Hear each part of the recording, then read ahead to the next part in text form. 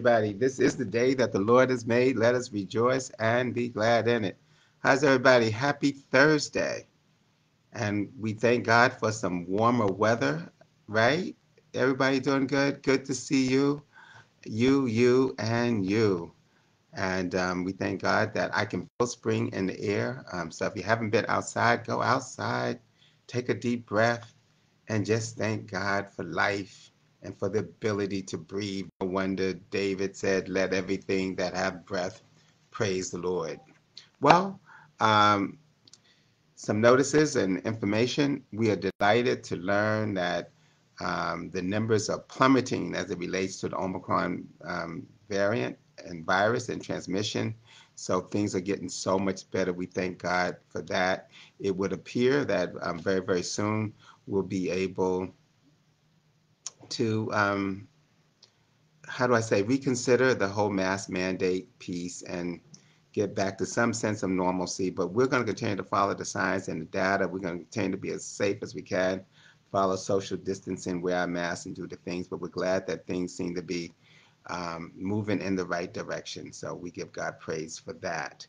I want to thank those of you who joined us for Bible study on Wednesday. We had a wonderful Bible study on last night. I want to thank Sister Grace Gordon, who was our facilitator and did a fabulous job on yesterday evening. So we're grateful for that. And I want you to please join us for our worship experience on Sunday. Please join us for our worship experience. On Sunday, we will celebrate baptism. We have a young man, well, not that young, but mature man who's given his life to the Lord and is going to be baptized. And we also have a young man who's going to receive the right hand fellowship. So we want to do that. And then we'll celebrate the Holy Communion because God so loved the world that he gave his only begotten Son, that whosoever believes in him should not perish, but have everlasting life. And Jesus said at that Last Supper, as he was getting ready to die for your sins and my sins, and the word reminds us that greater love hath no man than this, that a man lay down his life for his friends. And Jesus at that Last Supper said, "This do in remembrance of me." As often as you do it, you do show forth my death and my dying till I shall come again. So I hope that you'll come and join us for our worship experience.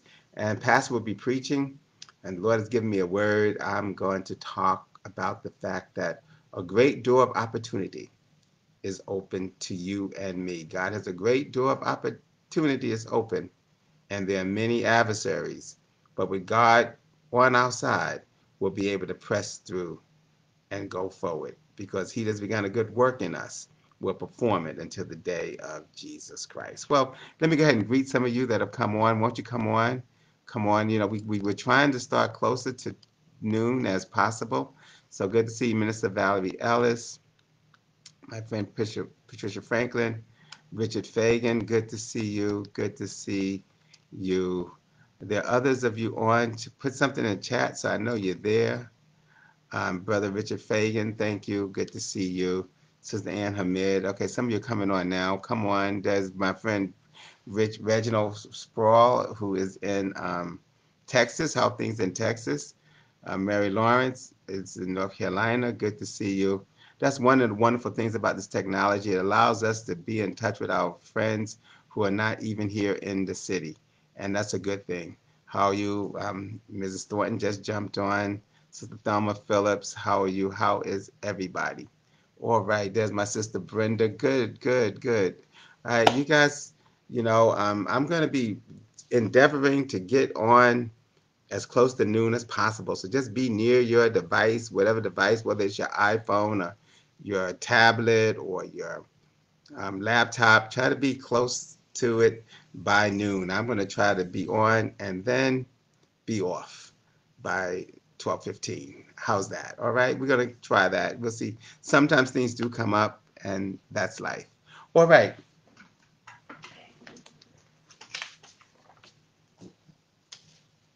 Let's get to the word. We're talking about love. We're talking about love. We're out of Ephesians, talking from Ephesians. And yesterday we completed Ephesians chapter 1.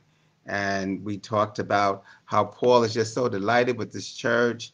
And he gives God thanks. And he asks God that God would grant this church wisdom and revelation so that we might know him better. He concludes by reminding us that Jesus Christ is the head of the church. Not only is he the head of the church, but he's the head of the body. He's the head of us. He's the head of everything. Because the word reminds us that in all things, he might have the preeminence.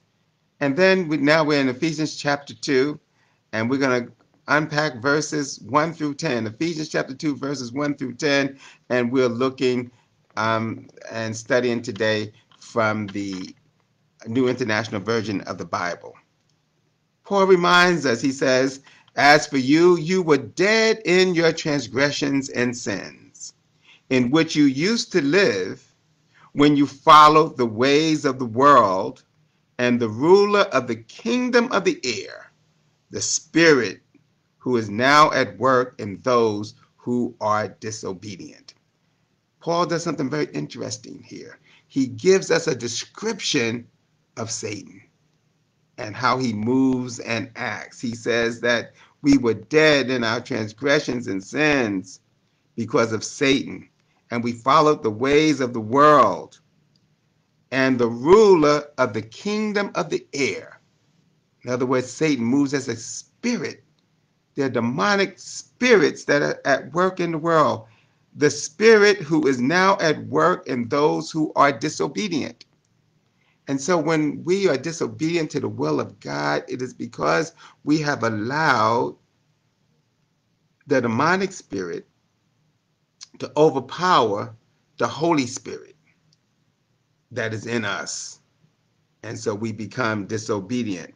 He says, all of us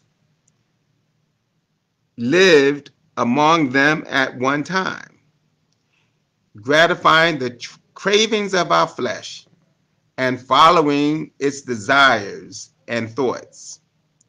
Like the rest, we were by nature deserving of wrath. In other words, we had a sin nature.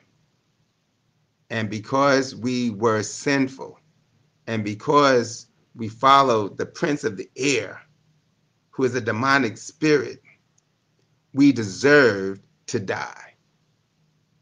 For the wages of sin is death, but the gift of God is eternal life.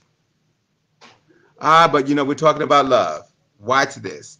I love this conjunctive word. He says, all of us also lived among them at one time, gratifying the cravings of our flesh and following its desires and thoughts.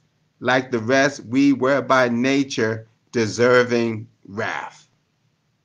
Here's a conjunctive word. But, somebody say but, verse 4. But because of his great love for us, God, who is rich in mercy, made us alive with Christ even when we were dead in transgressions. It is by grace you have been saved. And so while we were dead in our transgressions even, but because of God's great love for us, and he is rich in mercy, and mercy is God's kindness that we don't deserve. And because of God's grace, God's unconditional love, it is by grace that we are saved. And because of God's love, we are somebody. Because of God's love, we now have power. Because of God's love, we can now move forward in peace and love and joy. Here it is, verse 6. And God raised us up with Christ and seated us with him in the heavenly realms in Christ Jesus, in order that in the coming ages he might show the incomparable riches of his grace expressed in his kindness to us in Christ Jesus. In other words, God has lifted us up into the heavenly places with Christ Jesus himself. Therefore, sin cannot dominate us because we are now in Christ. And if any man be in Christ, he is a new creation. Old things are passed away, and behold, all things are made new.